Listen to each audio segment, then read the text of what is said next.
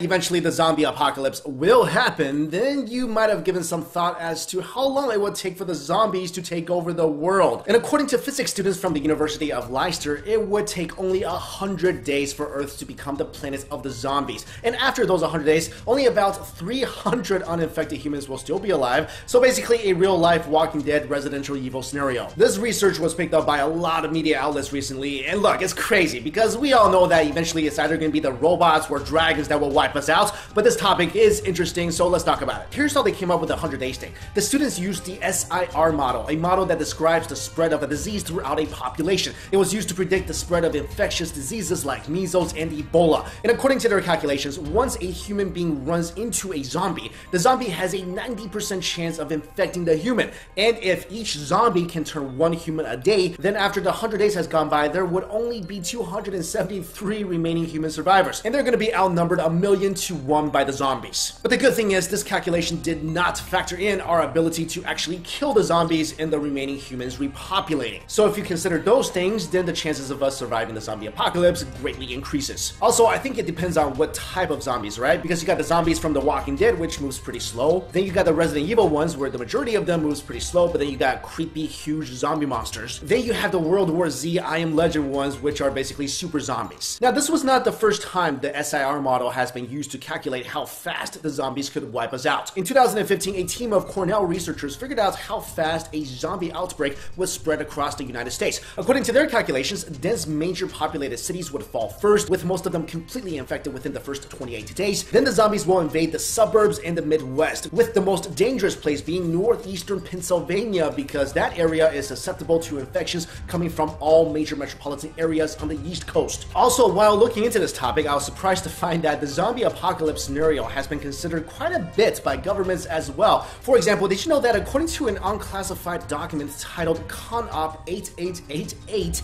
officials from the Pentagon used the scenario of a planet-wide attack by The Walking Dead as a training template for how to plan for real-life, large-scale operations, emergencies, and catastrophes. I mean, the government even covered scenarios on how to deal with different types of zombies. According to the document, zombie life forms could be created via some sort of occult experimentation in what might otherwise be referred to as evil magic. Then, supposedly, there are vegetarian zombies that pose no threat to humans due to their exclusive consumption of vegetation. And then finally, there are zombie life forms created after an organism is infected with a high dose of radiation. The document also covers detailed information such as general zombie awareness training, the recalling of all available military personnel, to restoring civil authority after the brain eaters have been defeated. Oh, and to kill a zombie, the document says, the only assumed way to effectively cause casualties to the zombie ranks by tactical force is the concentration of all firepower to the head, specifically the brain. The only way to ensure a zombie is dead is to burn the zombie corpse. I mean, for a training document, this thing lists out almost every possible scenario of a zombie apocalypse. It also talks about a chain of command from the president on down, along with the roles to be played by the State Department and the intelligence community for dealing with the zombie apocalypse. Of course, officials at the Pentagon says that the report in no way signals an invasion of zombies is on the horizon, but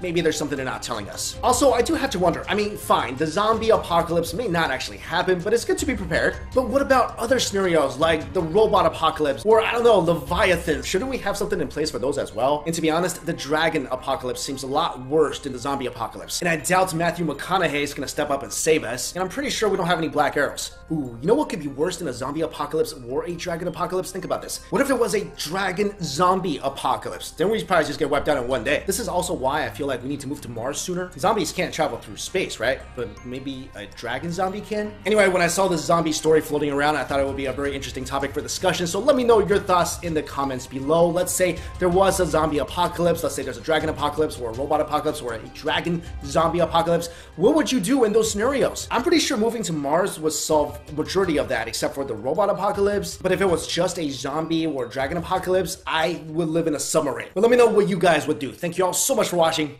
See ya. Hey guys, thanks for watching Beyond Science. It's Mike Chen. If you believe that eventually the zombie apocalypse will happen, then you might have given some thought as to how long it would take for the zombies to take over the world. And according to physics students from the University of Leicester, it would take only 100 days for Earth to become the planet of the zombies. And after those 100 days, only about 300 uninfected humans will still be alive, so basically a real-life Walking Dead Resident Evil scenario. This research was picked up by a lot of media outlets recently, and look, it's crazy, because we we all know that eventually it's either going to be the robots or dragons that will wipe us out, but this topic is interesting, so let's talk about it. Here's how they came up